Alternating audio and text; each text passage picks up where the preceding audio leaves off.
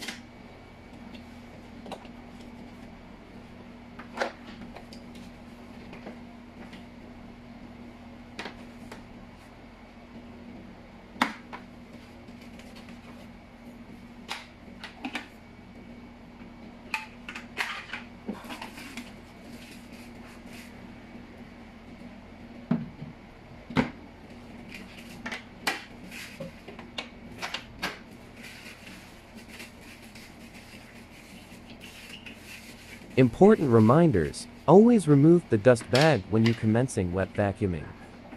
1. When picking up small amounts of liquid, the H.O.O filter may be left in place. 2. When picking up large amounts of liquid, we recommend that the H.O.O filter should be removed. If the H.O.O filter is not removed, it will become saturated and misting may appear in the exhaust. 3. When the liquid in the drum reaches a predetermined level, the float mechanism will rise automatically to cut off airflow. The indicator light turn on at the same time.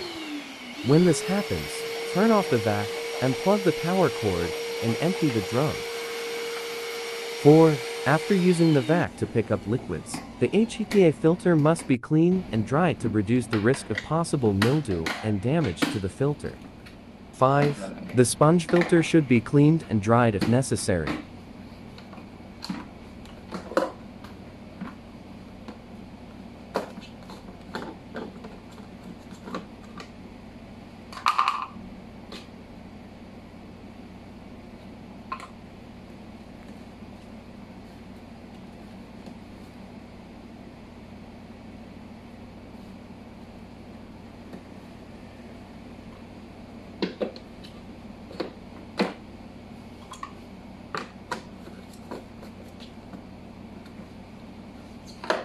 Six. When the drum full, turn anti-clockwise water lid and empty the water.